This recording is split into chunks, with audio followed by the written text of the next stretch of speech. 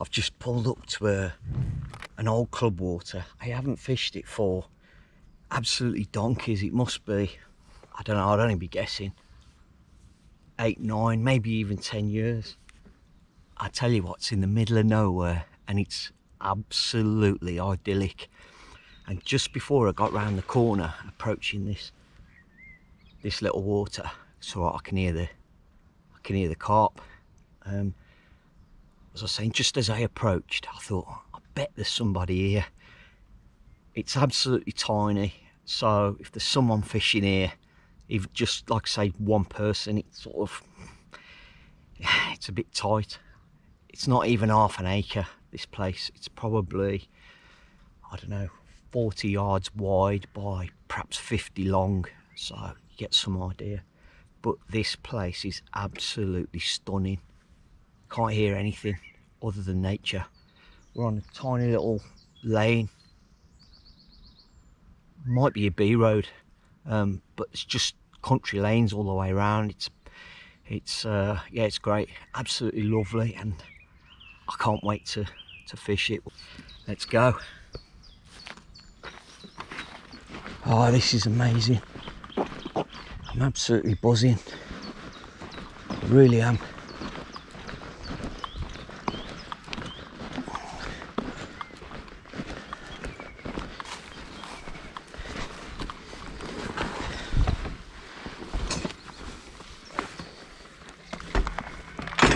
Guys, I'm gonna be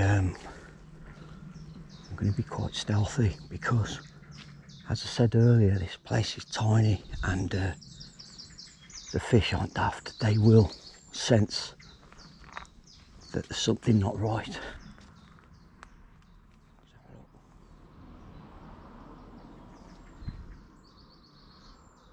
Oh, this is amazing. Let me turn the camera around and show you this.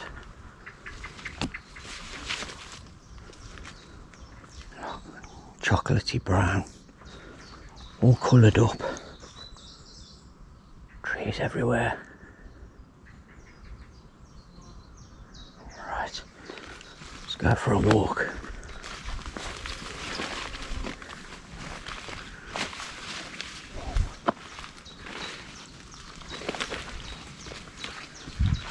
This is really overgrown.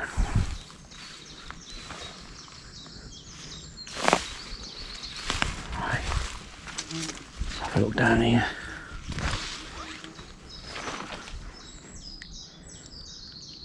Oh, this is so carpy. Let me show you this. There you go. There's the first carp. Let me get down.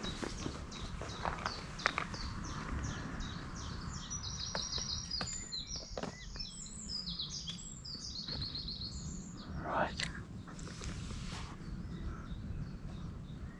I'm going to walk further up.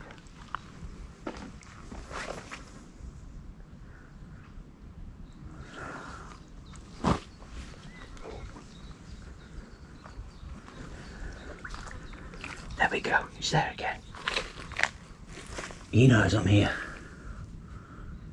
He knows I'm here. There he is, look.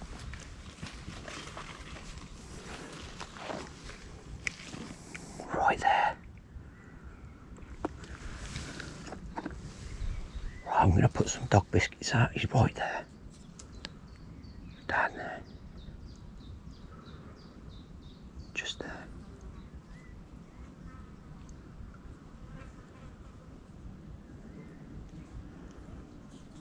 I'll be really quiet so you can hear him.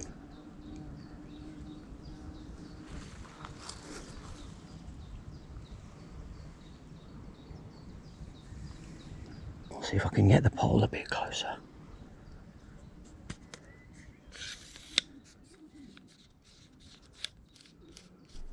Here we go.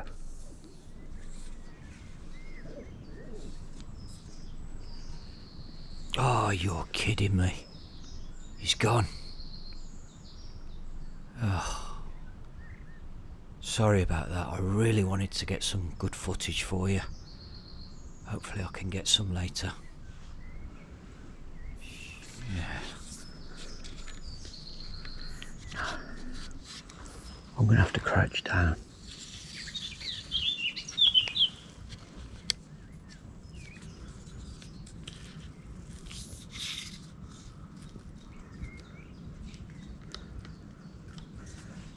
Okay guys, let's go for a walk.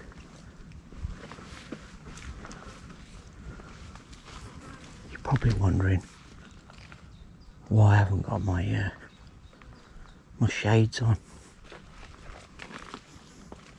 They will help slightly, but this water's so coloured up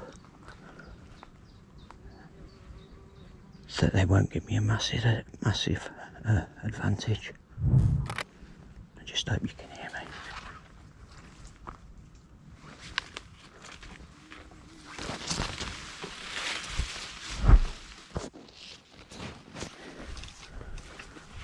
Alright guys. Okay, alright. I'm in a little bay now. And it looks really inviting, so I'm gonna get my shades on, plonk myself down and give it a go. There's a lovely tree line, but about 10 yards in front of me, slightly to my right, I'll show you in a bit. The trees are actually in the water, so I'm gonna have to be really careful. There's a guy just turned up behind me, about 30 yards behind me, fishing out in the corner. But I've seen some movement here, so this looks really promising. I've got a really good feeling about this.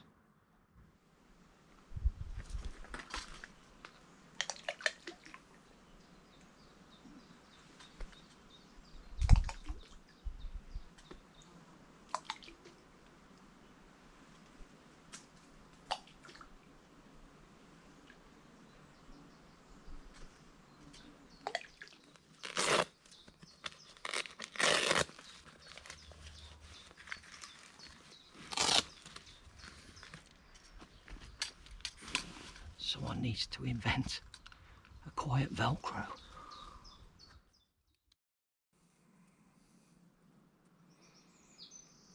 Okay guys, hope you can see that. That is the rig that I'm hoping is going to... Shit! It's sharp. Right. Thank God it's barbless up here. Ooh. Here we go.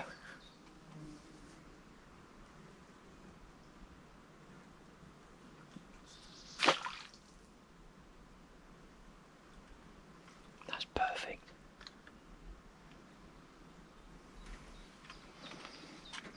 Right, this is a hit and hold job. So, strictly the one rod for the time being. I'm going to get comfortable.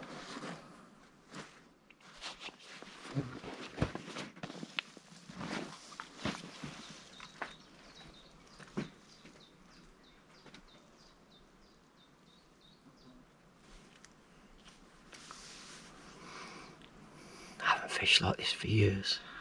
No alarms, no seat.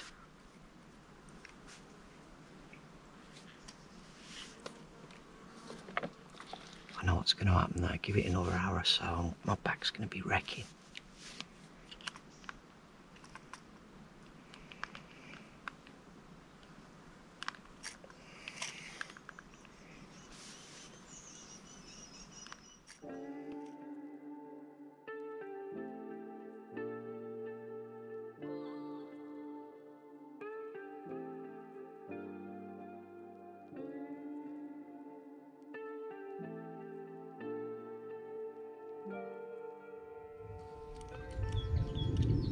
A lot of people don't really like it when these pools are overgrown and the access is limited, but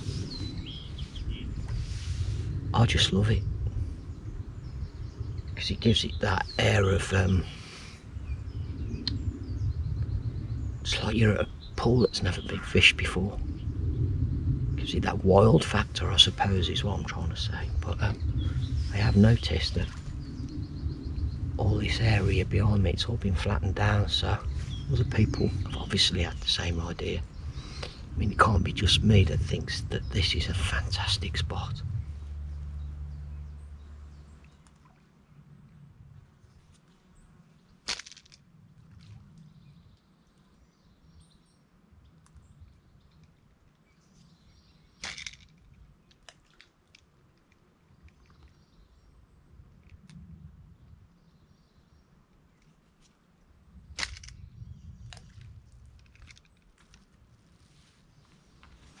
The water quality in terms of cleanliness, pH levels and all the rest of it, but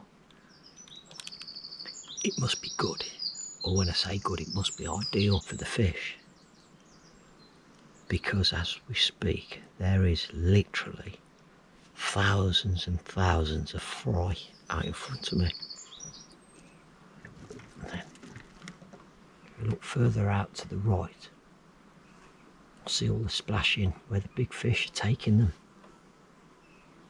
It's obviously dinner time for the big uns.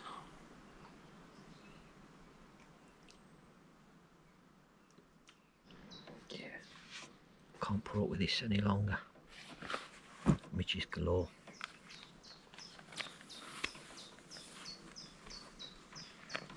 Time for the hoodie.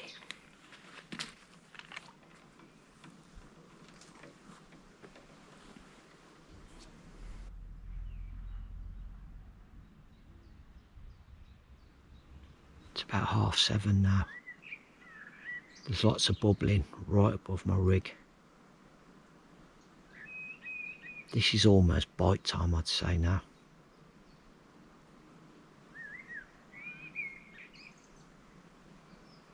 Yeah, it's looking good.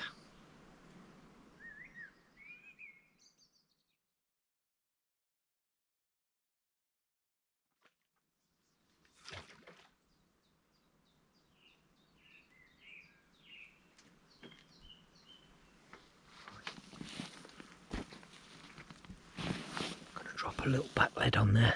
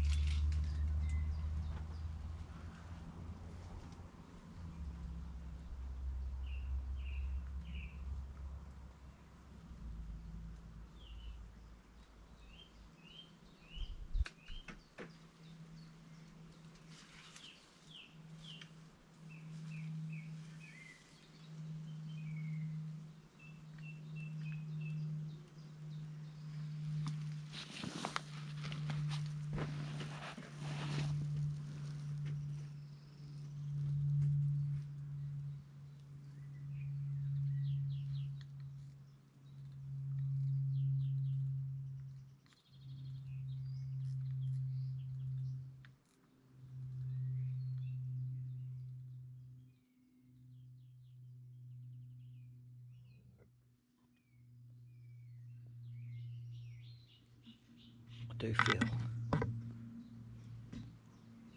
do feel a lot more confident with the back lead on. I always seem to do better.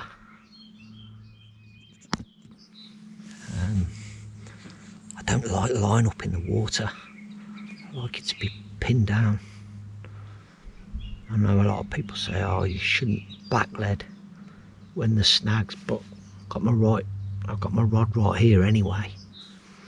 And I'm not locked up as such, but almost. And the snags are in front of me, slightly to the right, but in front of me. So I know as soon as I feel that tension, I can guide him out to the left, just steer him out to the left. So I put my rod down, put the tip of my rod in the water, just steering to the left. Guys, I'm going to be buzzing if this goes off. The only thing I'll miss is that alarm. That literally is a buzz, isn't it? When you get, you know, when you get to hear that sound.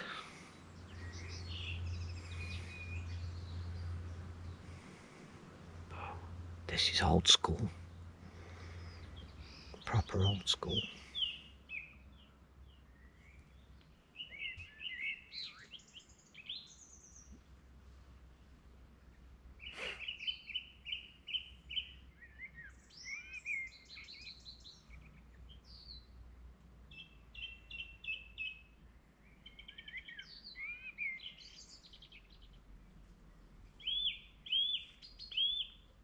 I've done away with the little and often, because I remember earlier when I put some dog biscuits down there right under a tree, that spooked the carp, believe it or not. So I haven't put any bait out now for probably about an hour and 15 maybe. It's 8:45 now. Light's fading, but I'm still feeling confident. I still think it's gonna go. This is proper bite time now. Feeding bubbles they've died off a little bit, but they're still there. It's just more sporadic now. It's funny because they're tracking around, so the carp are obviously on the move.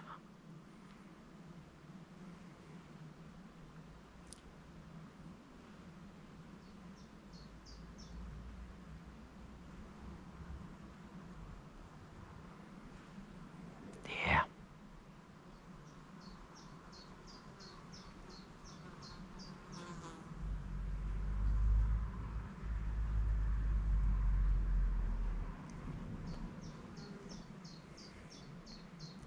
Just hope there's enough light that if I do catch one, you can see it properly.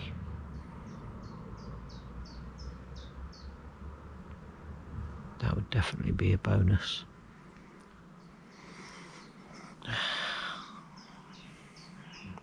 The only other way I can get around it is by turning my ISO up on the camera, but that'll just create a load of noise, and don't really like doing that, to be honest. In hindsight, I should have put my video light in there, in the rucksack. I'm caught in two minds here. I don't know what to do. Part of me thinks I should bring my rig back in and check it over, because I really expected something by now. And I'm thinking, has a carp done me, and then I'm left in a bit of a mess? And I'm also thinking, have I got some leaves or twigs around my hook? I really don't know what to do. It's getting on now as well.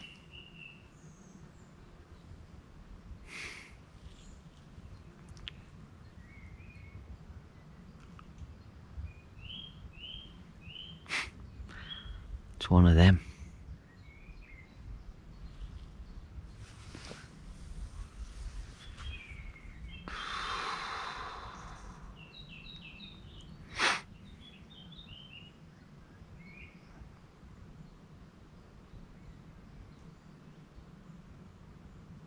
I'm going to bring it back. I've just got a feeling something isn't right.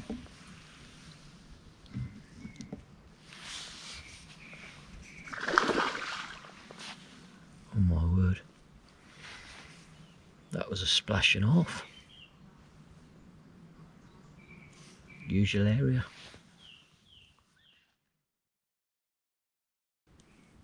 Well, as it happens, there was nothing wrong with it,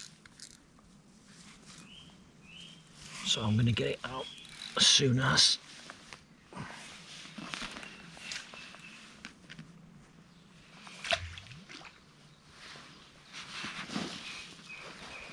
Perfecto.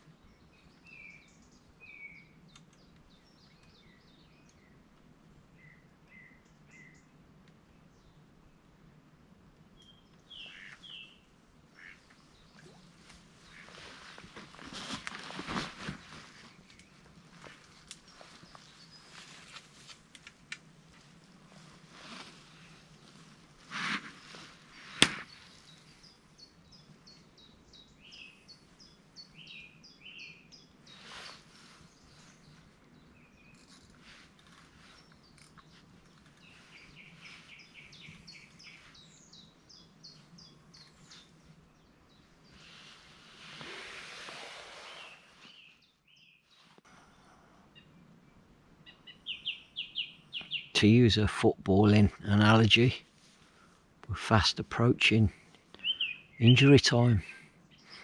I think the fourth official is about to hold the board up.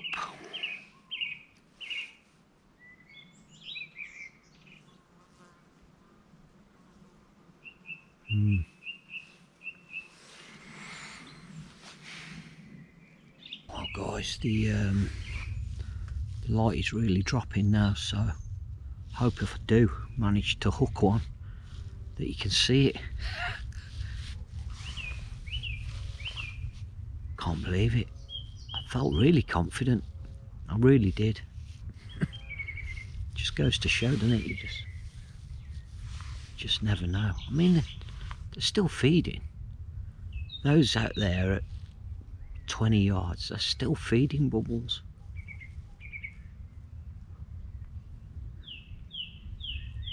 And they are getting closer to my rig. It could still happen, but like I say, I just hope you can see it. I reckon I've got at the most half an hour of light left. I mean, I've got my head torch here, but I don't really want to be leaving it till too late.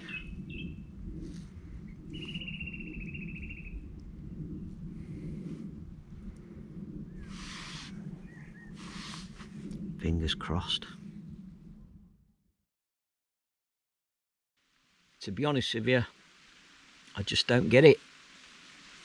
I felt confident tonight, did everything I could, sharpen my hooks, the right rigs as far as I know, fishing in what I thought to be good areas, but it's just turned out quite bewildering, quite strange and confusing, I suppose.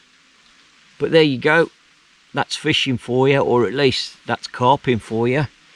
But I will be back, part 2 coming up soon or shortly. Stay tuned. Thanks for watching guys, see you soon.